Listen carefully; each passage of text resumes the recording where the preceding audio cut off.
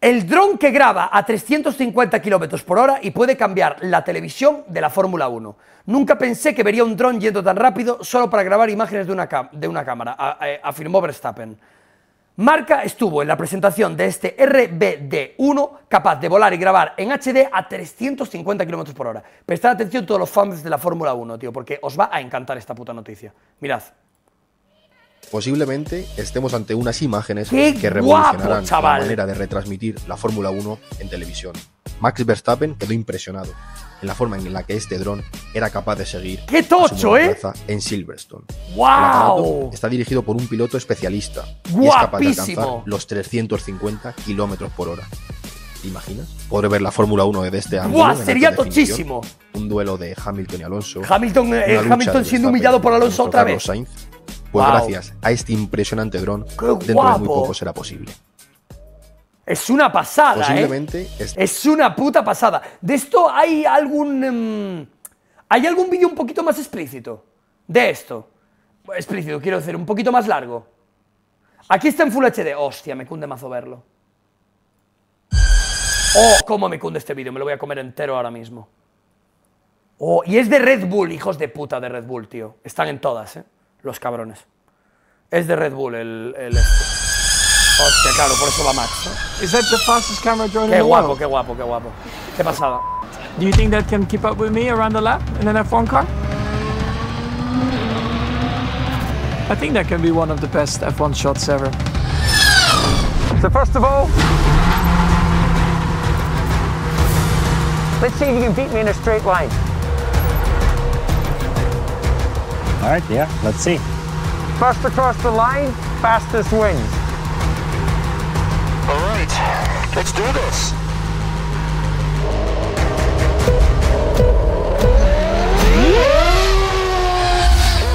Wow! 150, 180. It's unbelievable. 250. It's amazing. 310.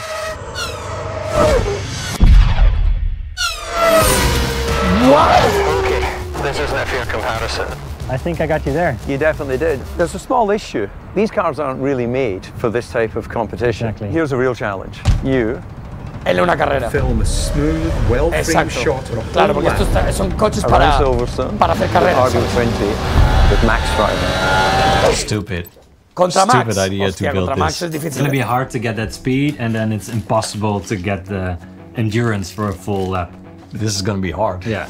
So why is following a Formula 1 car around a circuit so much more difficult than in a straight line? F1 cars are unmatched in their ability to go around corners and also to decelerate through braking. Can a drone handle that rapid acceleration and deceleration around the turns? And then there's the distance. The guys are going to have enough battery to fly flat out around this 5.8 kilometer racetrack. And they need to make sure that the motor and electrics can take that amount of sustained power without bursting into flames. And then there's the challenge of having to learn how to fly a completely new aircraft and keep up with a multiple world champion. So this is what we normally use as an FPV drone for chasing cars. It does like 150 to 180 kilometers an hour. Just doesn't have the power, the top speed, and definitely not the endurance to keep up with an F1 car. We need to rethink kind of what an FPV drone could be. It's a testing, improving kind of cyclist. Full throttle, baby. And we came up with this. I have no idea what's going to happen. Let's see how far we can push this.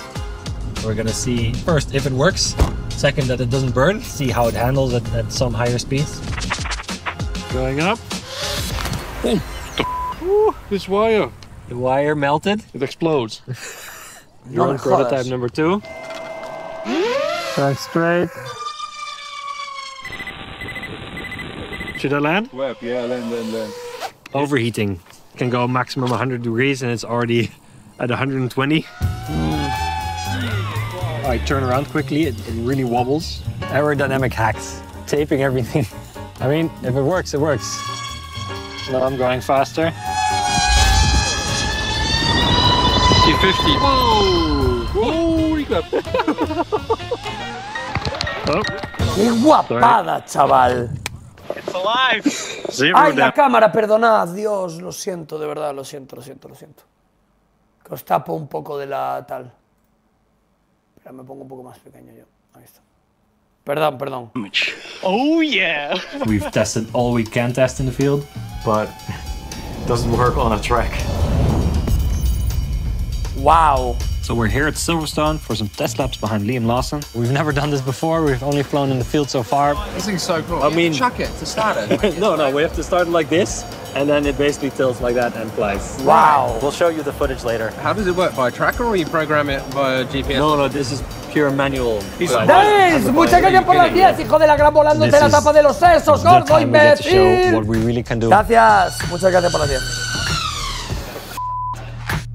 There is a lot of pressure. It's a long track, it's a fast track, it's hard braking zones. We are ready to go with a full lap. A lot of things that could go wrong. Firing up now. Car out of pit. Car on track. Yeah, call it. Drone takeoff. Drone is in the air.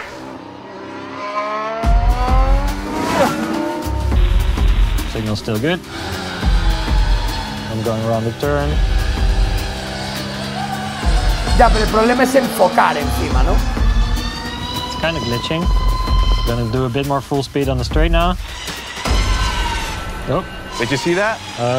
That's not cool. I have no video. Hitting return to home. I see it. Yeah, it's over there. I have video now. Okay, I'm canceling this lap. Easy landing, please. I'm gonna land it in the grass here. Yeah. 2, 1, off. It's bouncing down. Buah, liadón histórico. It's a bit worse than I was thinking. It was definitely not in the game plan. That really scared me a little bit. I still don't know what happened. We lost signal. Flying that drone at 300 kilometers an hour is quite crazy. We're getting really close to the car. The wake of the car is just causing so much turbulence on the drone. So I'm really struggling to keep it stable. If we can't fix this, then we cannot do the shot. It's, yeah, it's critical. No pressure. Second attempt. Started recording. Going up.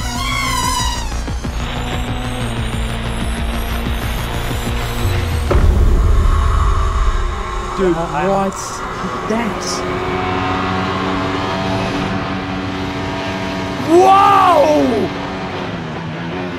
Now you don't see all of the jitters. It's like a movie when it comes in like that. Loco! Oh, it's so cool, man. When you watch on TV, nobody understands the speed of Formula 1. And with this, you definitely can. Yeah. Oh, you got the bridge. Yeah, there was Wow. over the bridge. When you do drone footage shooting with an F1 car, it's always passes or follow for a little bit and then it takes off. But you can never have a drone where it's actually faster than us. The speed it catches you through here is ridiculous. Yeah, going through here and then into max Top speed. scoring. I didn't lift much. This is so cool.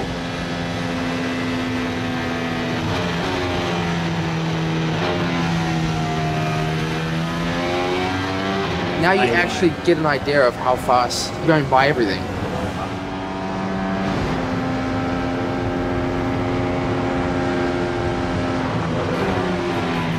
That's so cool, dude.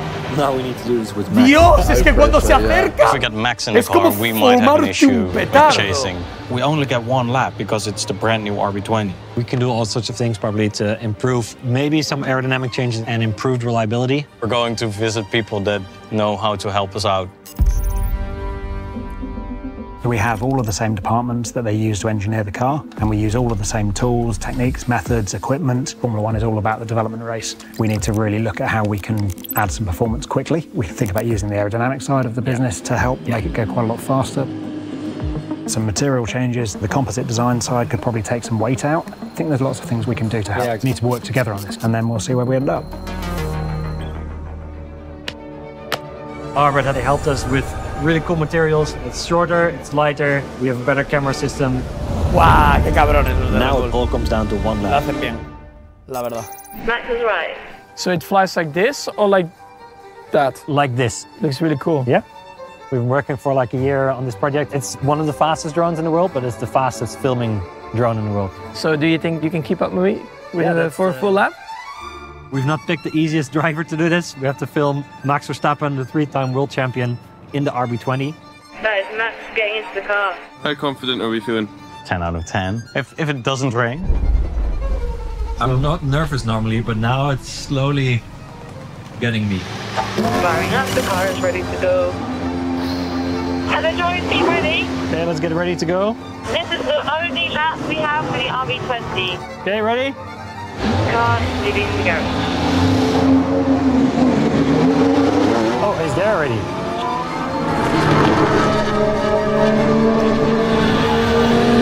Ready? Recording. Okay, let's go up. Launching. As it goes in the air, this will be our full lap. Join is starting the full lap. I'm on him. ¡Dios!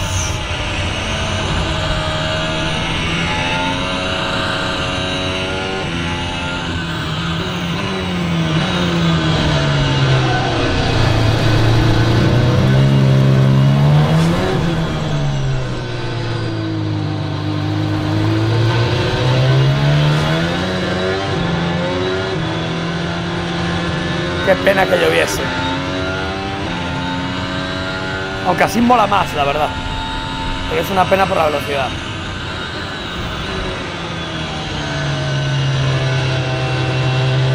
Buah, se ve increíble. Es que pega unos resbalones, chaval. Peligrosos, peligrosos. Me cago en la puta, chaval.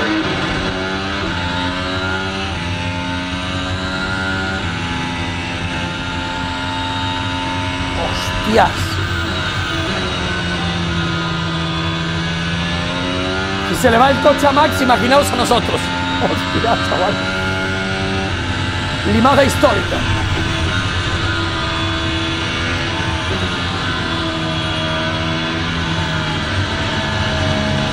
Wow. Se ve. Uf, madre mía, qué puto miedo me da eso, tío. Wow, se ve espectacularmente bien. ¿A cuántos frames es? Yo creo que es a 24 frames, ¿es correcto? Es a 4K 24 frames, yo creo. No creo que sea a 60. Igual es un poquito más, igual es a 50. No lo sé. A ver. Uy, ese giro de curva. ¿A cuántos frames crees que es? Puede ser 60 frames, a lo mejor. Puede ser, ¿eh? No estoy muy seguro, a ver.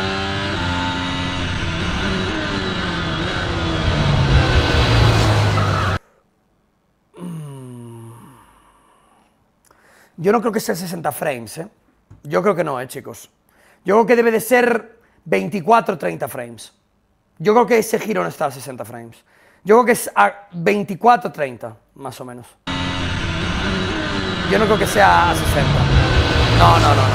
No, no es a 60, yo creo. Yo creo que debe ser o 24 o 30, una de esas dos. 60 yo creo que no, ¿eh? Ni 50 tampoco. Yo creo que son 24. Puede que 30 pueden ser 30, pero... Sí, yo no creo que sean 50, ¿eh? Se ve increíble, la verdad. Es una absoluta barbarie. That sound, huh? Es una absoluta barbarie esto. These kind of shots never really been done before. The quality is really good. Es 4K 30 frames, probablemente. Yeah, also we get with the bridges. Just over it. It's crazy. I never thought, to see a drone going that quick. It gives a different perspective to watching Formula 1. Dice aquí un tío, ¿quién cojones sabe calcular los FPS de un vídeo enfermo? Yo, que trabajo de eso. Yo sé cuando mi pantalla va a 100 frames, yo sé cuando mi pantalla va a 120, sé cuando mi pantalla va a 60. Yo, que trabajo de eso. Lo sé, lo suelo saber calcular más o menos bien. O sea que sí, aquí tienes un ejemplo. Yo trabajaba de eso y yo, literalmente, mi especialidad era esa. Era trabajar en motion graphic, que no sabrás lo que es, pero míralo en Google. Y en motion graphic puedes trabajar en 24, en 30, en 50 y en 60. sea que precisamente es mi especialidad. Y yo generalmente trabajaba en 60. O sea que literalmente yo soy el encargado, yo era el encargado en el Madrid de hacer esas cosas. O sea que sí, sí que lo puedes calcular, claro que lo puedes calcular. De hecho, ¿a cuánto crees que voy yo? Aquí. ¿A cuánto crees que voy? Se ve muy bien y parece que voy a 60, pero no, no voy a 60, voy a 24. Pero ¿a qué pensáis que voy a 50? ¿A que sí que lo pensáis? Pues no, no lo voy. Pero lo parece. Y el vídeo está a 60, pero es mentira. Este frame está a 24. Si no, veríais la mano mucho más seguida. ¿No os dais cuenta de que, aunque vaya muy seguida, tiene algún pequeño cortecito? Eso no es que esté mal la imagen, es que es así como se graba cine. El cine se graba en 24 y en 30. Pues así es como se graba el cine, por eso yo tengo la cara así. Porque me gusta, es mucho más natural para tu cara estar en 24 frames que estar en 60. Por eso yo estoy así. Yo podría poner esto ahora mismo a 60 frames, pero no quiero, porque se ve mucho más bonito así. Simplemente. Porque es cine, es literalmente cine. El cine está así, como me estáis viendo a mí. Cuando veis a un actor, le veis que sus facciones de la cara se mueven a la misma velocidad que la mía. Si yo estuviese moviéndome en 60 frames, la velocidad sería la misma, pero la apariencia no sería la misma. ¿Entiendes? No hagas, nunca dejes que tu ignorancia hable. Piensa primero, te lo digo por experiencia, porque estás hablando con una persona que literalmente se dedicaba a esto. Así que sí, por supuesto que puedes calcular si un vídeo va a 24 o a 30 o a 60, claro que sí, yo creo que ese va a 24 o a 30, porque de 24 a 30 es muy difícil diferenciarlo, pero de 24 a 60 sí se diferencia, bastante de hecho. Lo puedes probar en un videojuego, prueba en un videojuego a dar vueltas y fíjate, y vas a ir aprendiendo y te acabarás dando cuenta de cuándo vas a 24 y cuándo vas a 60.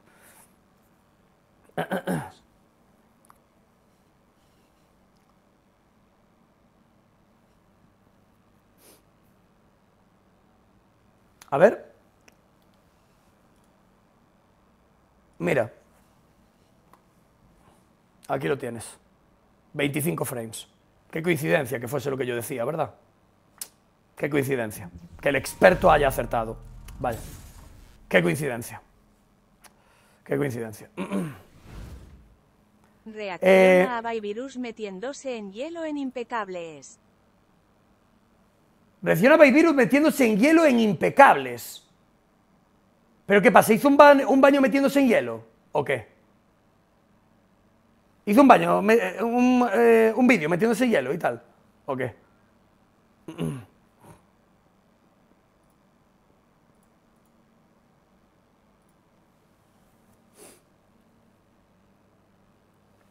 Si es que no hay nada como saber de algo y demostrarlo ya. Pero bueno, es que la gente de verdad se debe de creer que su ignorancia es la misma ignorancia que tiene todo el mundo. Cree el ladrón que todos son de su condición. Que tú no tengas esa capacidad no quiere decir que otros no la tengan. Igual que tú no tienes la capacidad de hacer 100 metros en 9 segundos y medio o 10 segundos. Tú no tienes esa capacidad, pero no quiere decir que otra gente no la tenga. Es así de simple. Tienes que ser un poquito más inteligente. Que no tengas con esos conocimientos no quiere decir que no existan o que no haya gente que tenga la capacidad de saberlo, simplemente. Vale, más por aquí.